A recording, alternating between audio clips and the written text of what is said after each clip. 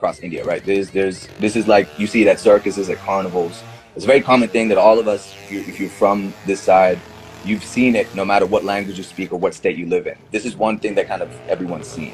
Funny enough, though, it's not from India. It's from like they have it in carnivals all around the world, but this is something we see, and it's kind of like a dying art form, to be honest.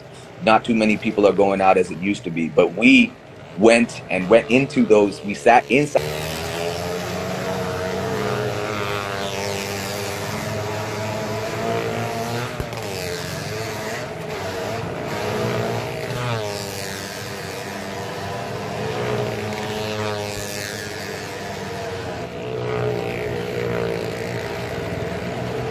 When a bike moves on the walls, there are a number of forces in play. These include the gravitational force, which acts downward from the bike to the walls, the frictional force that the walls exert against the tires of the bike, and the normal reaction force, a perpendicular pushback by the wall surface when it receives a force. There is also centrifugal force, which is directed towards the center of the circular path that the bike traces.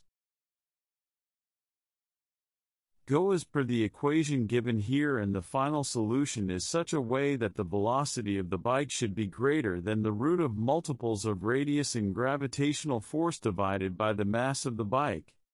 This is for holding the bike.